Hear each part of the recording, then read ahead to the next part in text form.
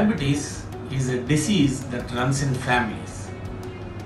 If both parents are diabetics, almost 100% of the children will become diabetic. Basically, diabetes is two types. One is type 1, other is type 2. Type 1 usually children get, and type 2 90-95% of the diabetes is type 2 diabetes, and usually the adults get affected out of the population. Diabetes is diagnosed. We used to feel that this diabetes is forever, but with the effective lifestyle changes, now there are means and measures by which we can reverse even diabetes even after its onset. This is lifestyle measures. Hence, proper lifestyle, proper diet, regular exercise and systematic positive thinking, these are essential for control of diabetes, or rather durable reversal of diabetes in long run.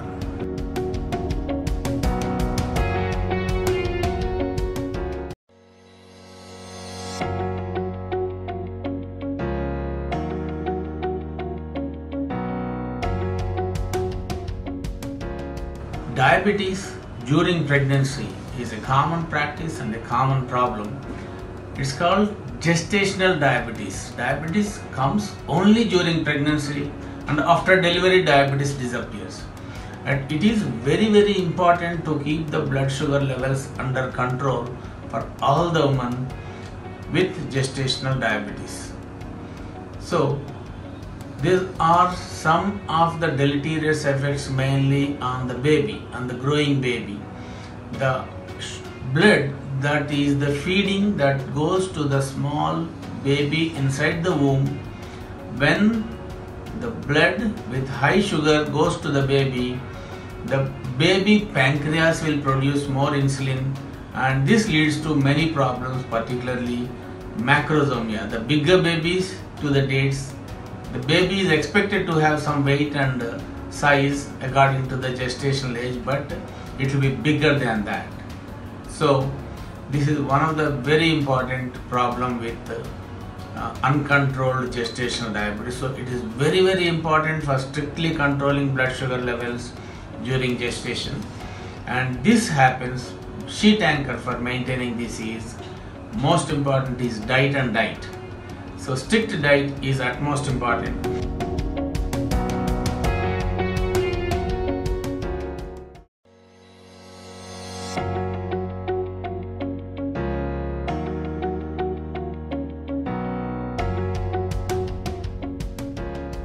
Diabetes in women has certain specific issues.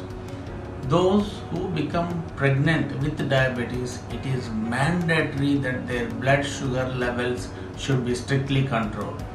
This is not about gestational diabetes, this is about diabetes even before becoming pregnant, and if they become pregnant, they must strictly control either by diet or insulin their sugar levels very strictly. And when it comes to diabetes in women suffer relatively, their quality of life suffers more than men. They may get recurrent vaginal and urinary infections if sugars are not under control.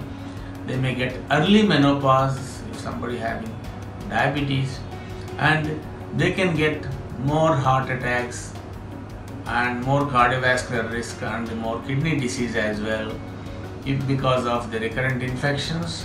Because of the early menopause, certain of the hormones are depleted, and they are more prone for recurrent infections, and also the vascular disease like heart attacks, brain strokes and kidney diseases, blindness, all these are possible.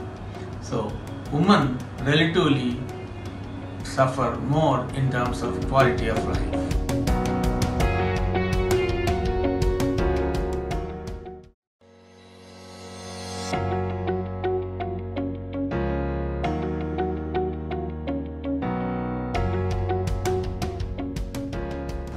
Diabetes is a disease that is inherited from the family members. At the same time, it can be sporadic, it can be genetic mutations, or it can simply happen because of the lifestyles, only lifestyle measures.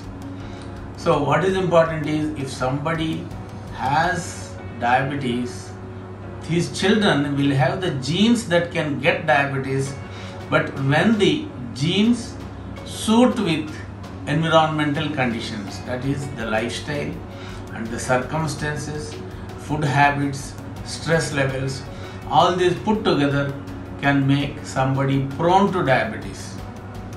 So basically there are two types, type 1, type 2. There are certain rare types called maturity onset diabetes in young. There are certain secondary diabetes like post-pancreatic diabetes, or after steroid therapy certain of the drugs can produce diabetes. Long-term institution of certain drugs can cause diabetes, and even without any reason one can get diabetes.